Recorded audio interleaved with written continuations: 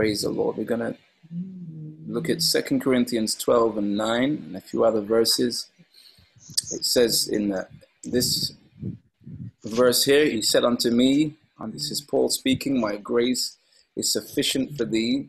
My strength is made perfect in weakness. Most gladly, therefore, will I rather glory in my infirmities, that the power of Christ may rest upon me. Praise the Lord.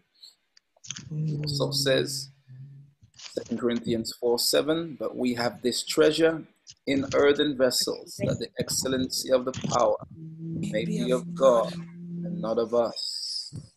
Romans 8:26. Likewise, the Spirit also helpeth our infirmities, for we know not what we should pray for as we ought. But the Spirit itself maketh intercession for us, which cannot be uttered. And my final verse for today is, let God arise, enemies be scattered, let them also that hate him flee before him.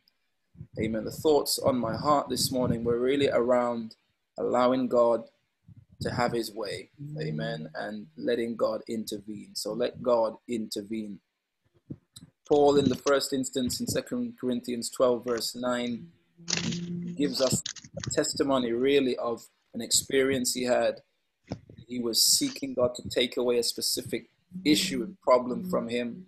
He didn't name what that issue was. He called it a thorn in his flesh, but he says, I prayed 3 times and nothing happened. And he was quite frustrated by this, but God spoke to him.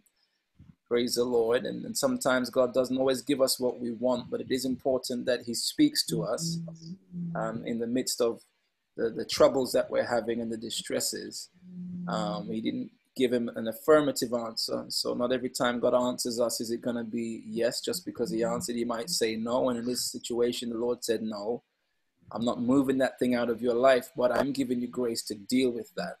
And there was a purpose for that thing remaining in his life. And so one of the requests I'm putting out here is that we will not stand in the way of what God actually wants to do. Sometimes we are frustrated by the things that won't move. But the second point I've made here is that may we have helped to understand the things that we can change and the things that we cannot change. All right. It's kind of this distilled comment from a famous saying. I don't have the whole quote in my mind clearly. But I think something about having the serenity to understand, the things that we can change and the peace to know, when we can't change a thing, that we're not going to obsess about it. Imagine if you become completely obsessed about changing something that the Lord's not going to allow you to change. You can have a prayer request on something that is potentially against God's will for your life. Sometimes the things that are in your life are there for a season and they're there for a time, and they'll go when God's ready to move them, or they may never go. He said to Paul, I'm leaving this here just in case you exalt yourself beyond what you should, just to keep you at the place where you're humble. So sometimes men of God, people of God are given thorns in the flesh. There are things that won't change. I think about my father, who prayed for many people, lay hands on many people. They get so much deliverance and healing. And his ears, he's still, going deaf and can't hear fully and needs a hearing aid. Sometimes you wonder, well, God, why have you left this man with a hearing problem? And he's had people healed from these things. But sometimes in our life, he just leaves some stuff there. And so we want to know that, God's going to give us the grace to get through things, that we're not going to become miserable about things that won't change. There are things that won't change, and there are things that won't change when you want them to change, because they're on a time clock of God's purpose and not yours. And so we want to understand where God is giving us grace to deal with things that we can't change, that we would not lose sleep over these things. So we want the grace I put here. Grace would rest upon us to fulfill our purpose, enduring all tests. Praise the Lord. 2 Corinthians 4:7 says before I move from that, he says also that the power of Christ may rest upon me. How many of us want the power of Christ to rest on us? Amen. We want God's power to rest upon us. Amen. That's his power to get through situations. Paul says, then when he came to this understanding, he said, most gladly, therefore, will I rather glory in my infirmities. So Paul's saying, I recognize now that if I got a problem and if I'm in a situation that I can't fix, it's opening the door for me to have God's power manifested. It's bringing me closer to God's grace. It's bringing me under the power of Christ. Okay, so he's now looking at, when I have a weakness, this is an opportunity for God to show his strength.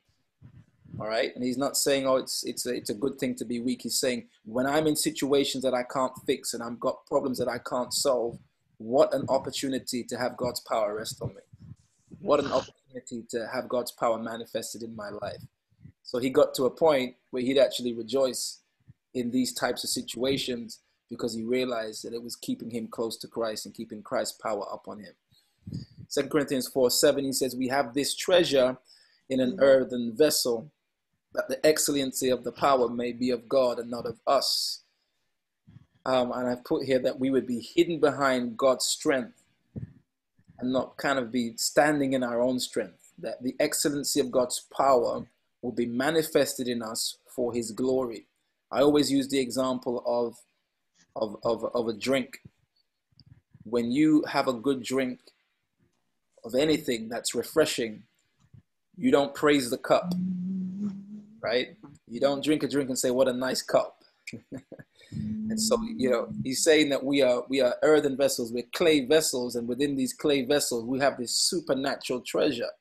The excellency, the power cannot be of us because we are but clay, we're but dust. We want to be in a position when people experience us and the power of God operating in us, that they will truly give glory to God, that we would not live in a way that attracts glory to ourselves. We would not try to boast. I think once said, God forbid that I should boast, save in the cross of Christ, my God. We have a treasure inside these earthen vessels. What an investment God has made in us to give us something supernatural and divine and put it in a clay pot. The more you look at different translations with this, is the more humorous it becomes. We have this treasure, one says, in a clay pot. All right, we have something so precious in clay. So we want the excellency of God's power. We want God to be seen. We want his power to be manifested. Moving on to the next one, and I'll tie them together at the end. Paul speaking of the experience of prayer. And this is an encouragement to us as we pray, to allow the Spirit of God to pray to us and to expect the Spirit of God to intervene. Give him space to intervene and to take over our prayers. He says the Spirit helps our infirmities. Again, so where we're weak. He says, for we don't know what we should pray for. So sometimes we're weak in our knowledge, we're weak in our understanding. We don't know what's going on all the time. We don't always know what kind of attacks have been released. The Spirit of God does, though. And so he will often help us to pray. The Spirit makes intercession for us with groanings that cannot be uttered.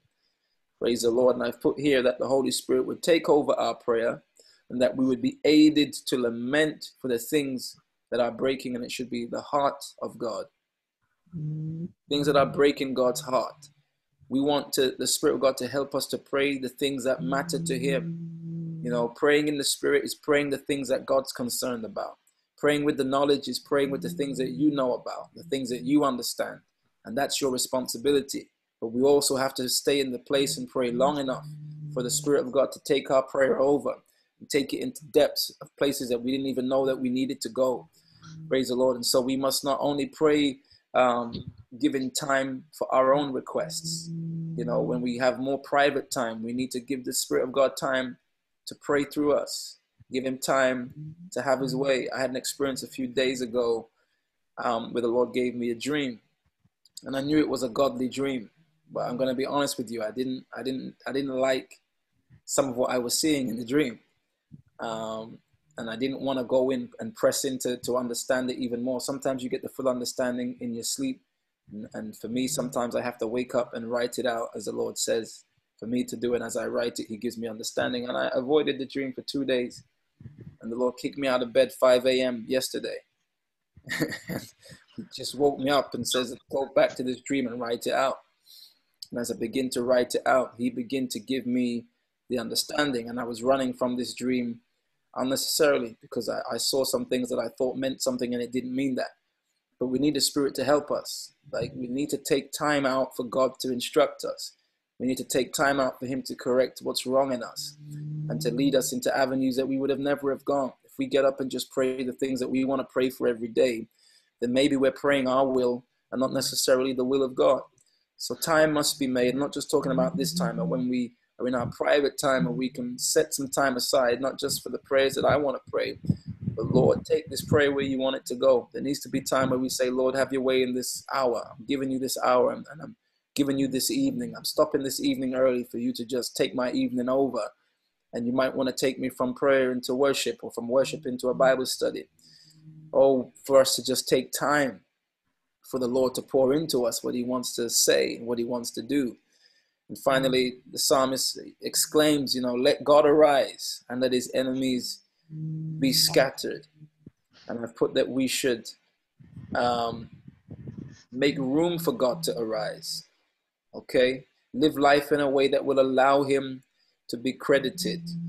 And that also we would testify and live in a manner that says that we depend upon God. If we want God to arise, we have to give him the space to do so. In all of these instances, saints, we're seeing here the intervention of God in our lives, intervention in our prayer, right? He's the treasure in us, in the earthen vessel that gives victory. He's the one that works miracles. He's the one that prophesies. He's the one that heals.